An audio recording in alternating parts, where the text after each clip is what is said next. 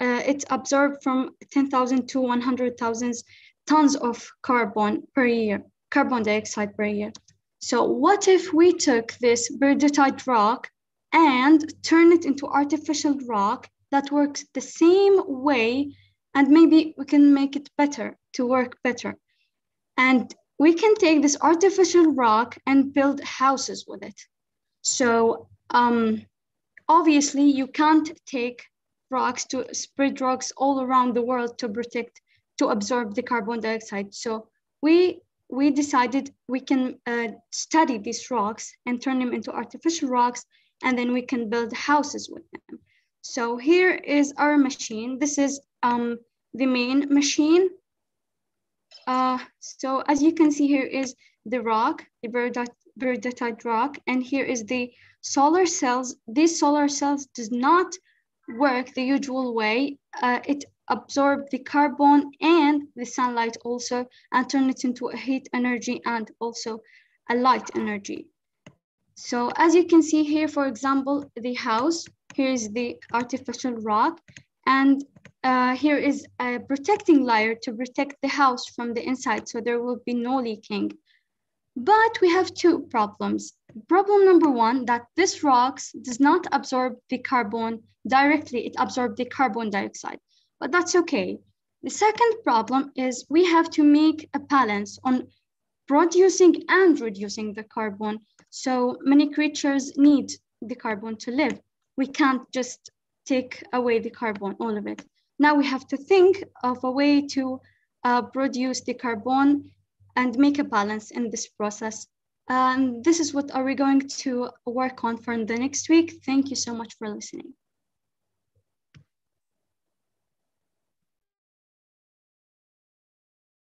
Thank you, Aliazi. That was very impressive. I appreciate that. So let's see, Mike, do you have any questions for Aliazi and her company? Sure. Look, I love this idea. In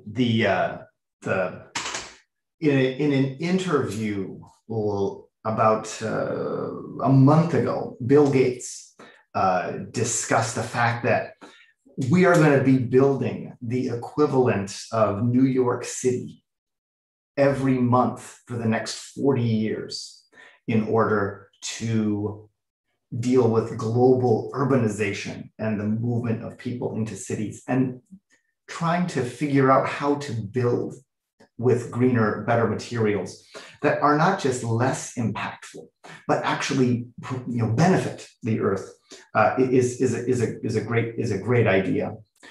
One of the things that you'll want to think about a little bit is also some of the, and I know this is going to sound kind of strange, some of the chemistry of the absorption of CO2. This is a really important thing for us to do, but it's also very hard because normally it's quite slow.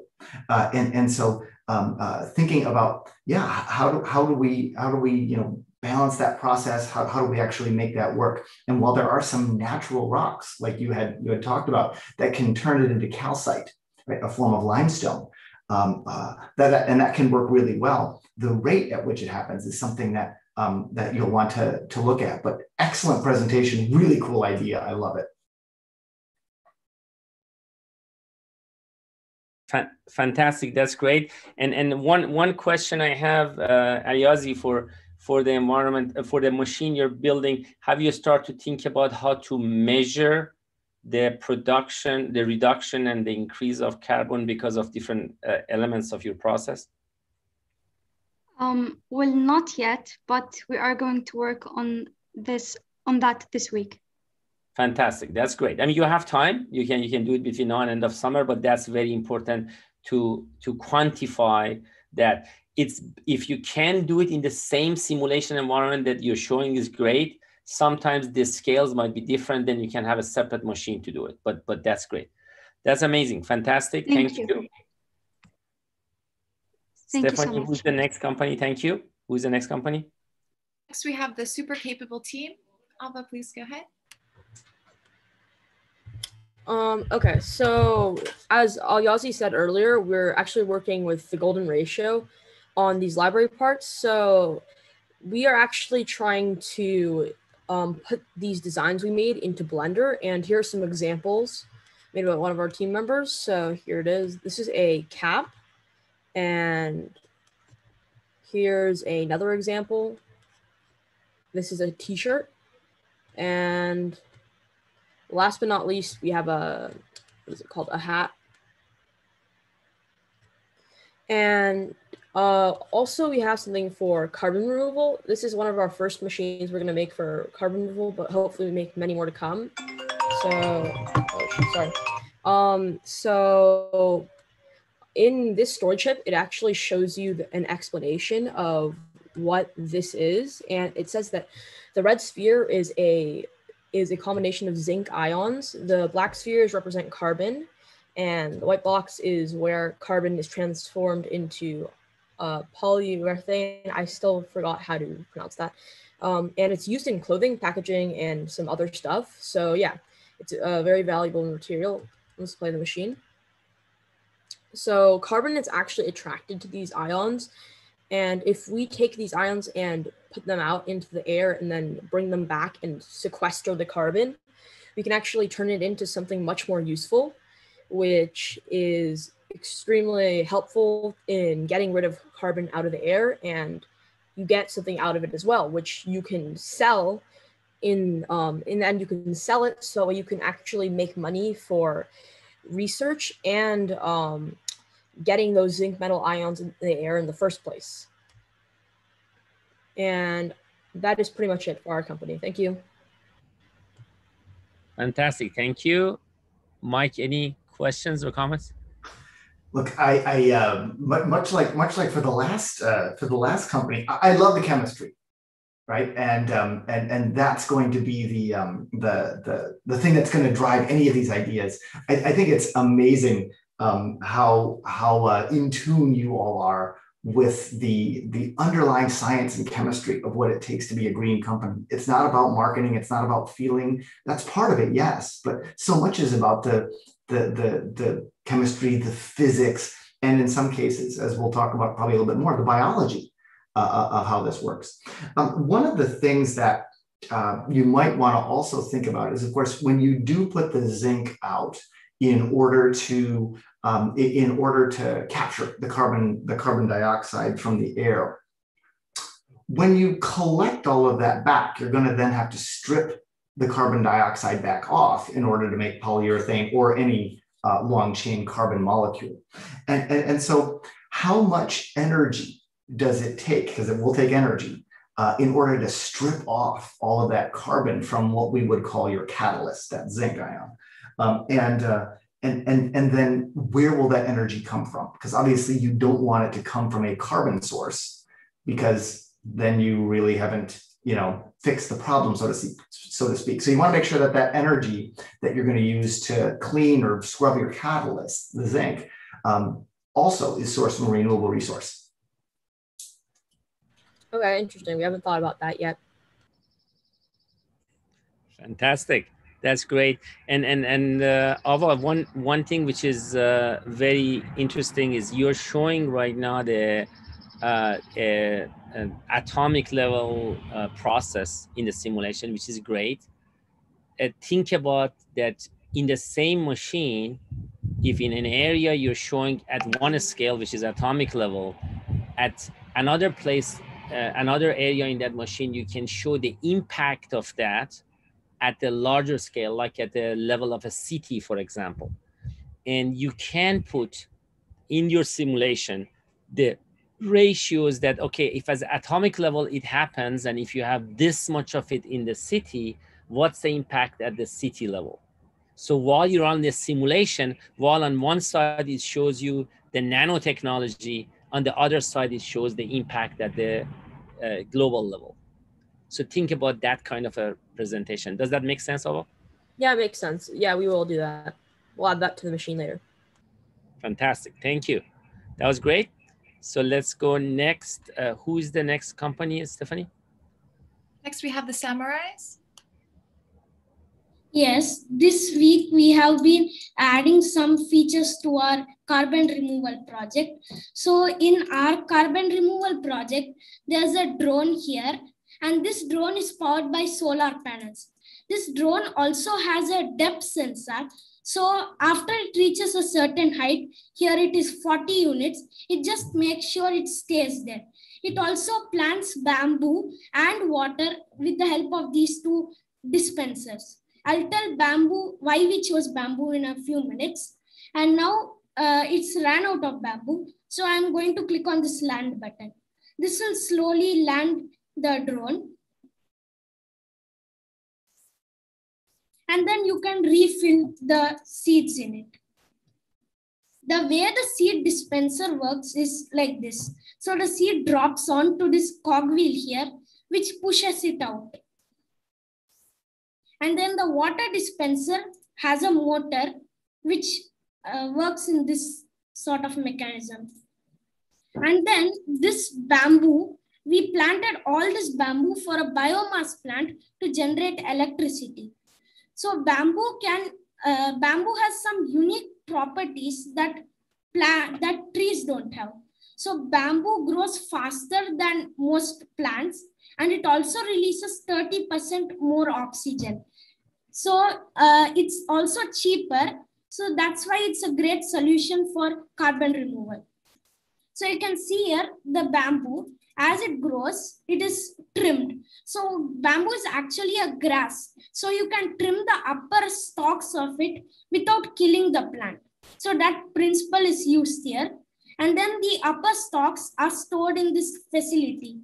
Then these upper stalks are heated up in this furnace.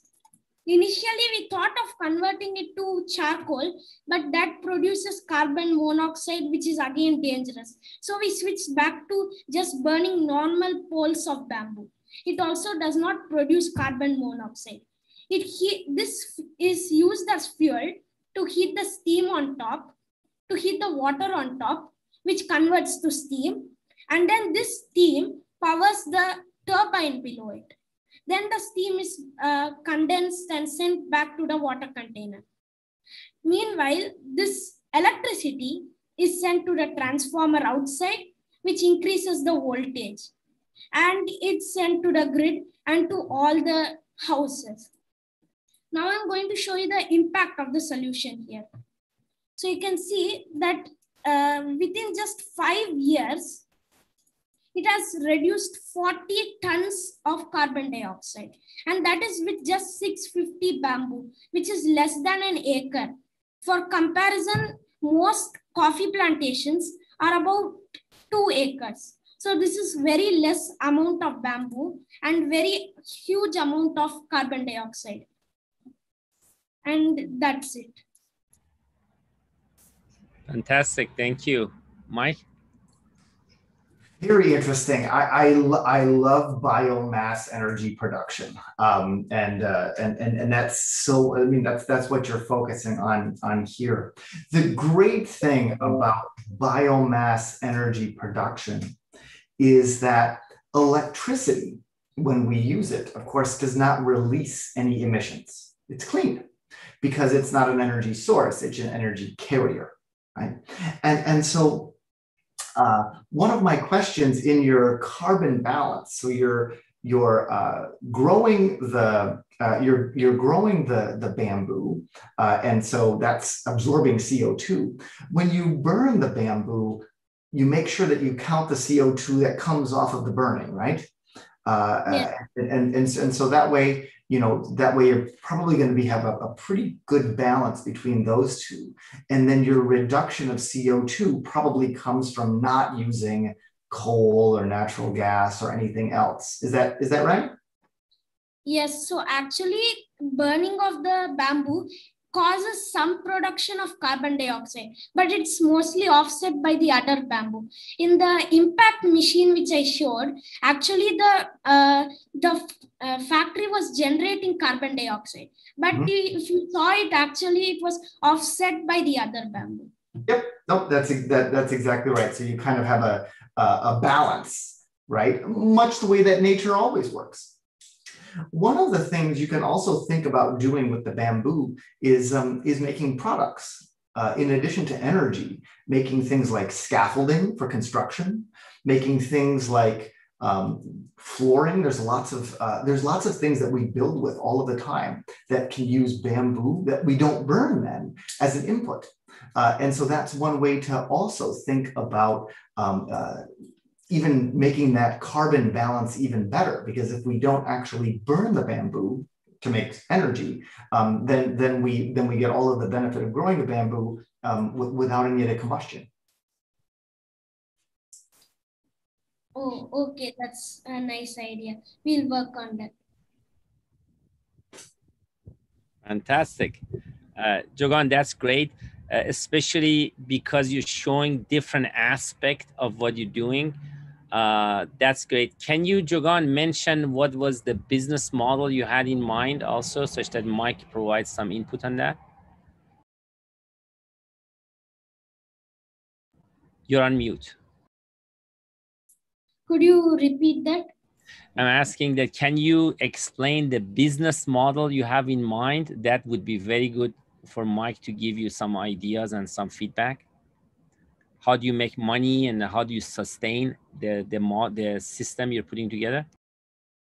Yeah, so if the cost of bamboos is actually very less, I'll just share my screen now. So here you can see the cost of bamboo here. So 1 cent costs 3 bamboo.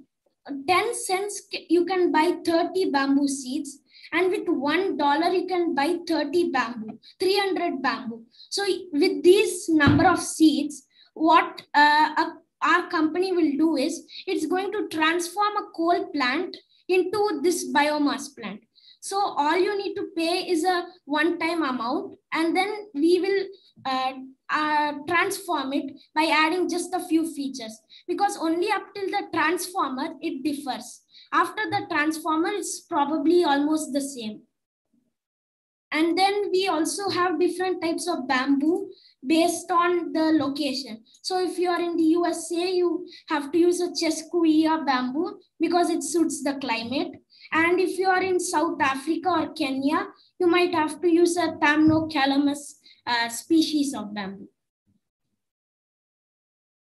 And yes, that is you had something about the ad model also. Can you mention that?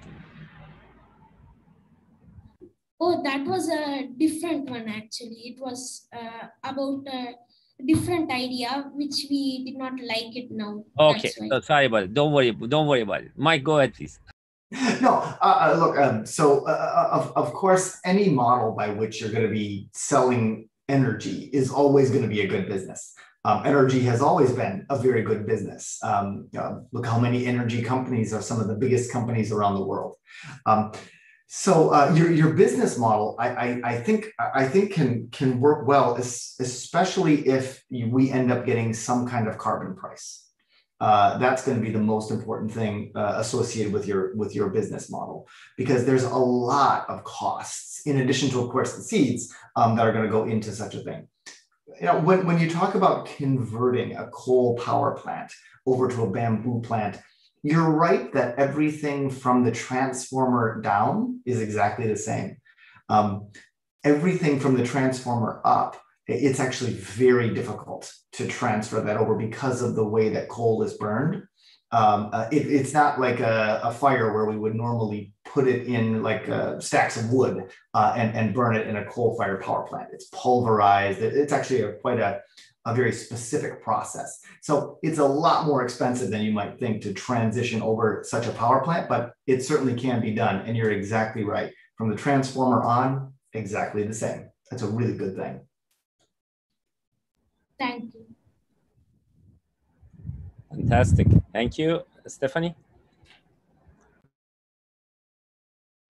And next we have the Grand Poly Innovators. Please go ahead.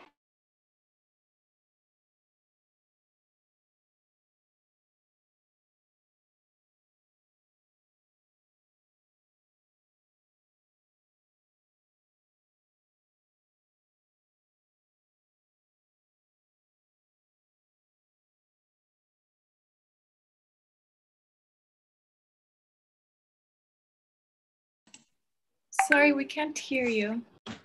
Hello, everyone. I have prepared new chips for this week. Let's look at the slides now. Musical instruments library. I think that music chips are very important for you. We can create a new library. This library includes classical guitar, electric guitar, violin, piano, drum set, saxophone, and harp. I'm a musician, guitarist. I would like to see music chips in PolyUp. I won third place in the international guitar competition. Let's look at musical instruments chips. Classical guitar, electric guitar, violin, grand piano, drum set, saxophone, and harp. Thank you to everyone. So that was great, Adash. That's very good idea. I want to let you know that there is one other company, I think Innovation Sultans, that they had some early work on how to add sound chips to PolyUp. Is actually is not a chip, is an operator, which means that in any chip can get used. And there are some of the team members there that they have talked about. They are actually do piano. They're focused on piano and they want to add music. So I'll make sure to connect you together such that you can join forces and work on the music and sound addition. Is very important. Is the almost most asked feature that right now doesn't exist. How to add the sound algorithmically and how to be able to make music algorithmically inside the simulation environment. Great idea. Thank you. So Stephanie, can we go to the next one? Next, we have the World Poly Innovators. Hello, this week I made a prototype for a carbon profile. The device I'm talking about is a new device. For now, I'll showing you a prototype of this device, and next week I'll show you a PolyUp machine. With this device, we are working on it. We built the device in PolyUp. I'm demonstrating the prototype now. Sorry, we don't see your screen if you're sharing, and we don't see your stream also. If you can share your camera would be good. And share your camera also, sorry. Go ahead, please. Prototype of carbon prefer. I wrote about it here. We know that the population is constantly growing.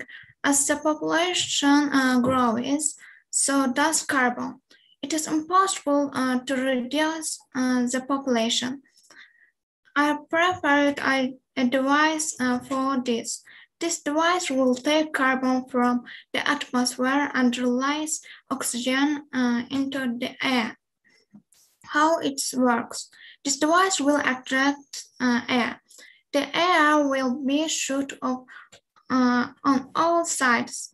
Then the air is released into the device at a temperature below minus 78.5 Celsius. This is due to the direct solidification of carbon dioxide at temperatures below minus 78.5 Celsius. And then the device collects dissolved carbon in a box, releases perfect oxygen into the air.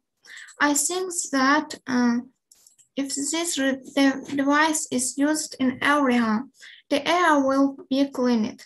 We know that carbon has both advantages and disadvantages.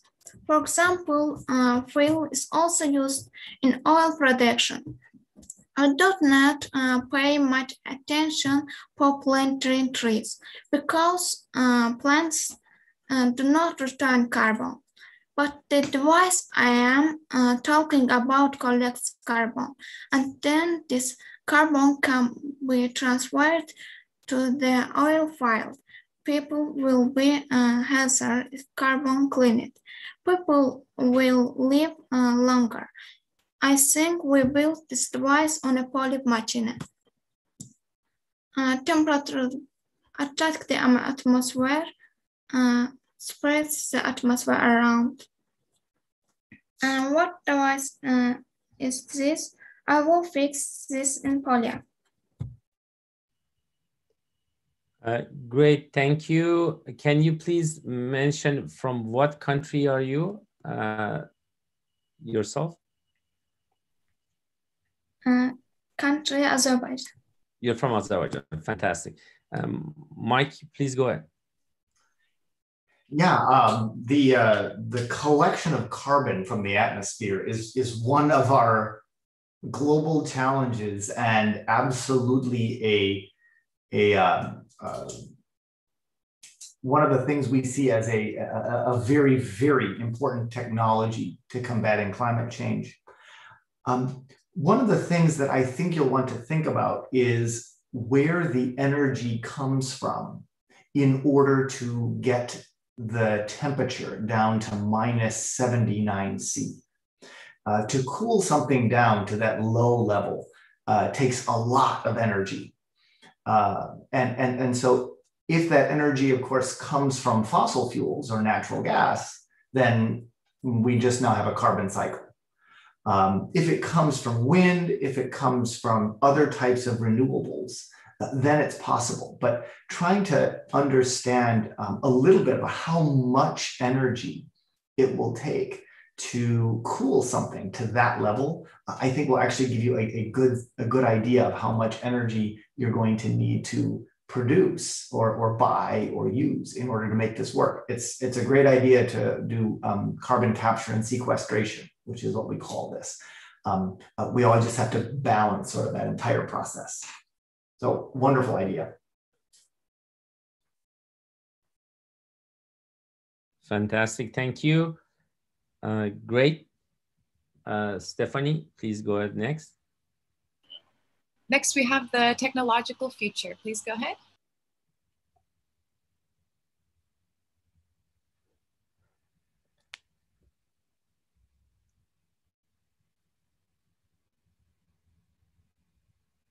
Okay, Aisha has a problem. No problem, Aisha. Try to fix it. Do we have anybody more, Stephanie, or was that last one? That was the last speaker for today. Okay, so Aisha, you try to fix your problem, and whenever you are ready, we can do that. So let's transition to Mike. If you would like to give us some overview, and then we'll have some question and answer. That would be great. Please go ahead. Thank you. Sure. You know, especially with regard to many of the kinds of companies that we were talking about today that have a focus on sustainability, global climate change, things like this. I think it might be helpful and useful to talk about a couple of different things that could be interesting for you.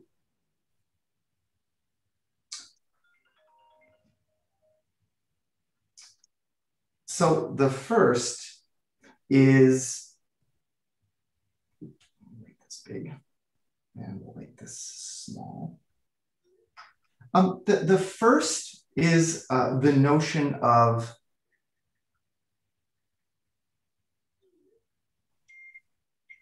process flow diagrams. And what this is an idea where we will outline the specific product that we want, very much like you do in PolyUp, but and then specifically for your machines, diagram every single step along the way of producing. You know, whether it's changing from CO2 in the air to CO2 in a solid, much like we heard from the last presentation. But not only looking at it from that direction, but also asking how much energy needs to go into each one of these steps, because that's an important part. And does that energy then lead to its own CO2 emissions? How much material do you need to use? Do you need to use, zinc, as we saw in one of the examples? Where does that zinc go? Do we reclaim that zinc? And how much energy does it take to clean it? And so the idea of process flow diagrams can be really important, not just how your product moves through the manufacturing chain, but also understanding all of the inputs. And if in fact there are wastes or other emissions coming out, how do we account for those as well? Because the reason we're in this climate change problem to begin with is we tended to think too much about these processes, only the ones that we were in control of, and we forgot to think about a lot of these other processes when we talk about sustainability. And how, if possible, do we make all of this circular in nature? The other concept that I think may be very helpful for you to think about as you're thinking about your companies and any ideas for companies like this is an equation that I like to teach to my students on the first day. And it's a very simple equation called IPAT. So what is IPAT? Well, IPAT says that impact, right? In this case, let's say it's kilograms of CO2, is a function of population. Ooh.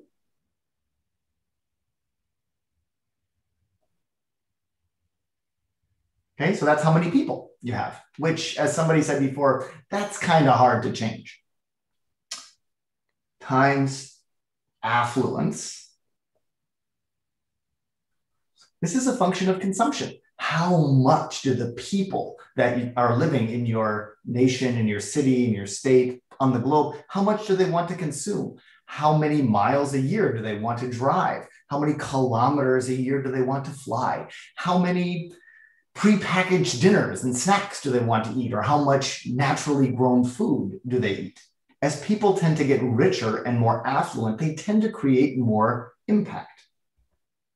Times technology. And this is where many of you are focused.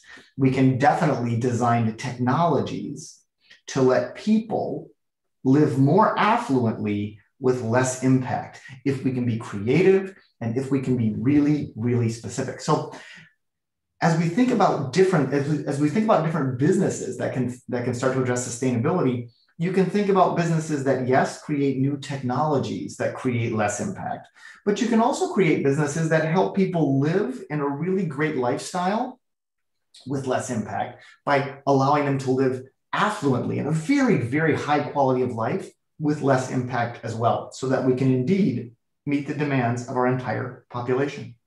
So I wanted to just say a few short words about those two concepts that I think can be really helpful as you think about your overall business ideas. So Hamid, was that a good way to kind of contextualize some of the things that we're talking about? That was fantastic. Really, really appreciate it, especially both aspects that you said. I think the process is critical. And one of the things that I suggest the companies start to think about is the advantage they have is they can capture that conceptual process that you're mentioning actually inside their simulation, because they can show that, separately as a process, they can show input and output to boxes, and they can put the equation between them and then show it. And that process can reflect in that equation that you put in to do the calculation. Exactly. So one of the advantages here is how to have a holistic view of what you're doing at different scale, from those technologies, which is more details and the mechanism of what you do, to how it comes up and then multiply by population, multiply by affluence, as you're saying, and what's the total amount. I think that's fantastic model to think about.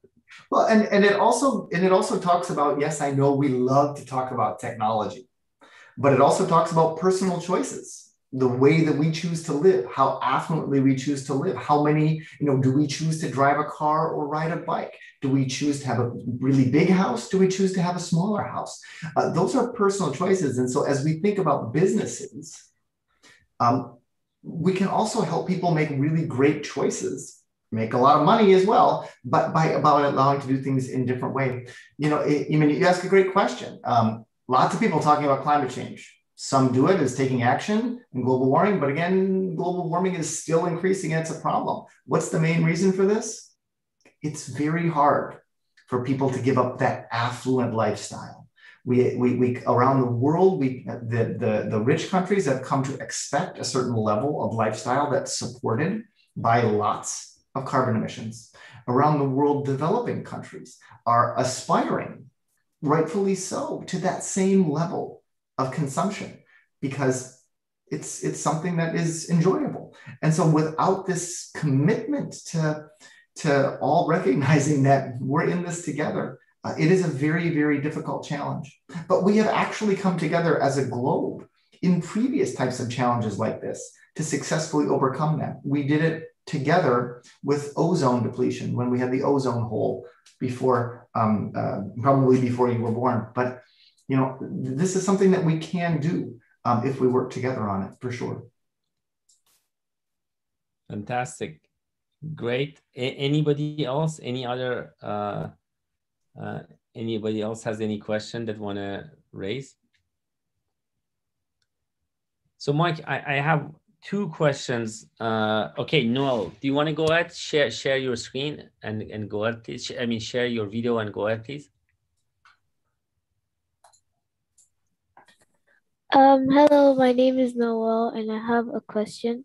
My question is, global warming is not only caused by greenhouse fumes.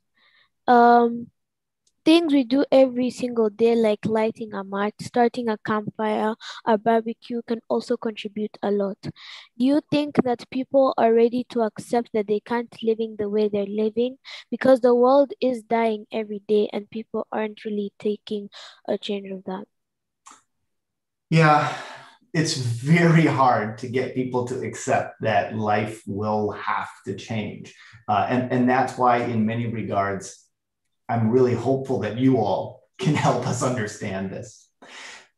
The other thing I would say is, on the bright side, we had heard that bamboo can be one way to produce electricity with maybe a less impactful type of thing.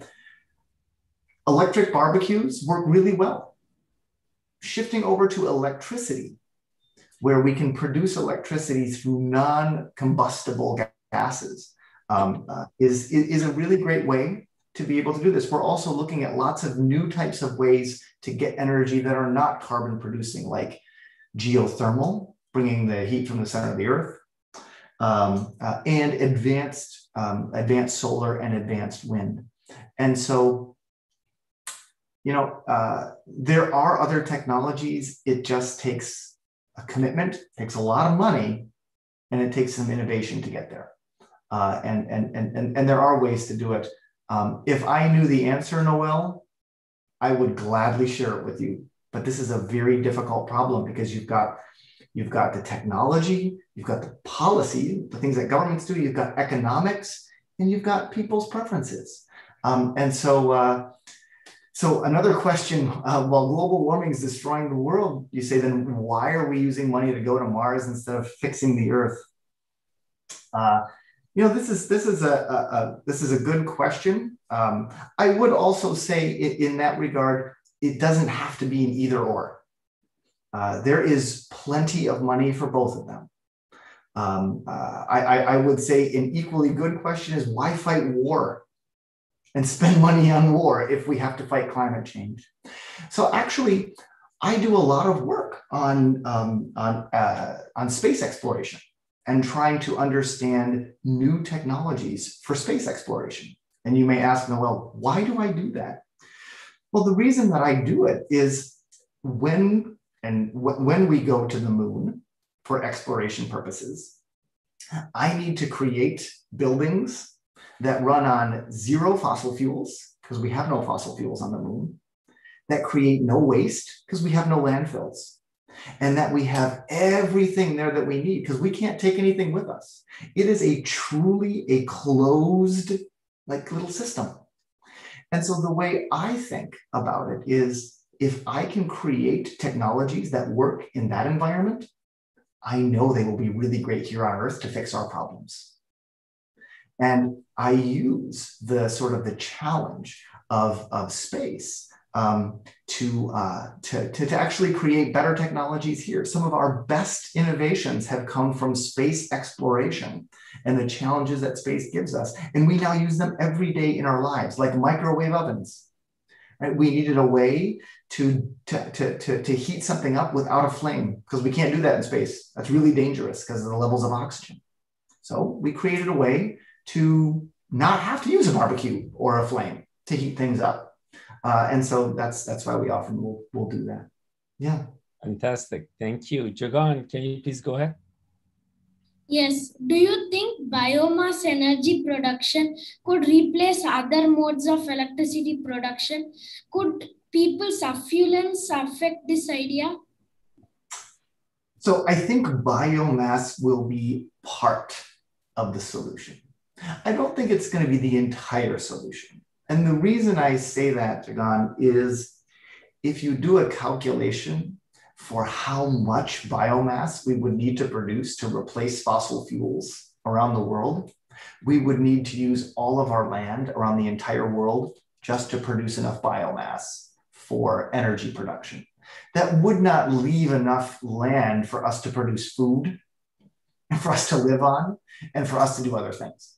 And so therefore, while it's going to be part of the energy transformation, it can't be all of it. There will be other really great technologies, but that's okay, because the solution to all of these global problems does not have to be one single solution.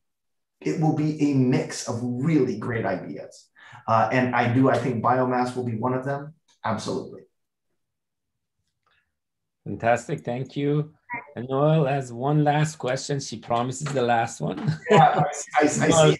Noel's question around the poverty line, and how do people below the poverty line adapt to the new normal if it ever happens?